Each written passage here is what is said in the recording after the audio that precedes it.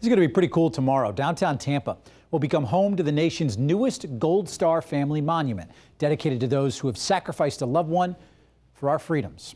10 Tampa Bay's Eric Glasser has a preview of this newest addition to Tampa's Riverwalk and why it is such a fitting tribute where we live.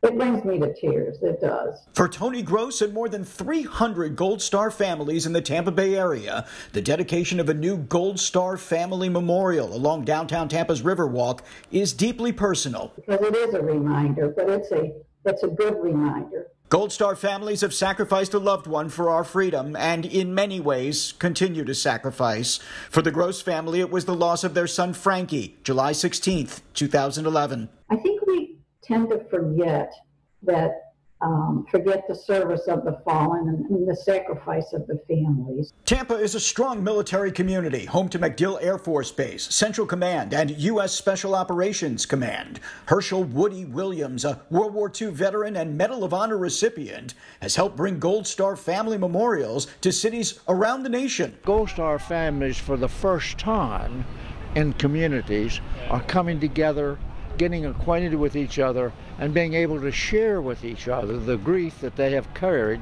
regardless of how long it's been. This will actually be Tampa's second Gold Star Memorial. The first was unveiled back in 2015 at a Tampa middle school.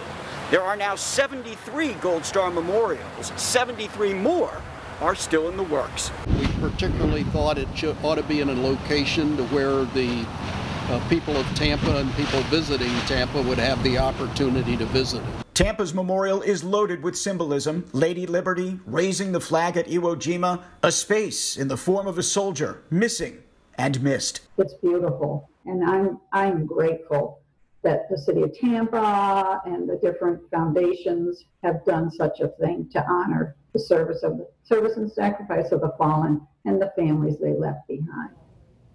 So glad we're going to have such an important monument in our beautiful city. You know, the land surrounding the monument was set aside by the city of Tampa. It's being renamed MacDill Park. It's a spot where they hope that our local military community can interact with the public, since high security at the Air Force Base can sometimes make hosting those sorts of events really challenging.